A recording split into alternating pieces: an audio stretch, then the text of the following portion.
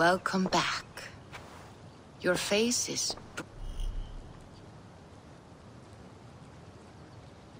bright, and your eyes seem clearer. Tell me of everything you have seen. I've been to Asgard, the seat of the gods.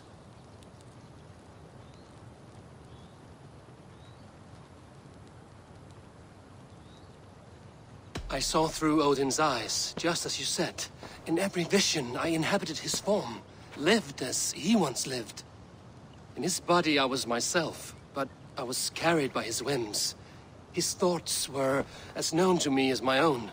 We were two, but we existed as one. And what have you learned? More than learned. I felt everything. His fears and doubts, his loves and passions. Incredible. What else?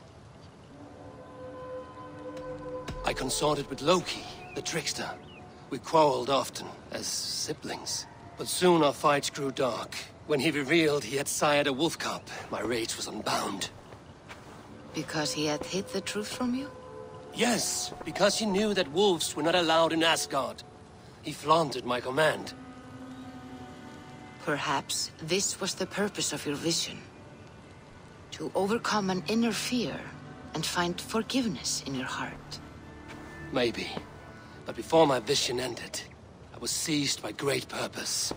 I devised a plan, a voyage to Jotunheim. And then I awoke. Interesting. Was there anything else?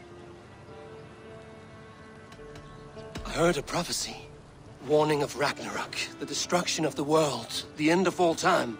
And the Nornir.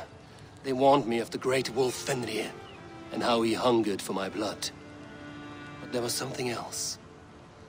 Hope. I was undaunted by the coming cataclysm. Perhaps this aspect of your vision inspires bravery. Truly, you are touched by the gods. Was there more? There was nothing more. Nothing of great significance. The dream has faded. Eivor, your visions are unlike any I have encountered. Leave me now. I must think on what you have shared.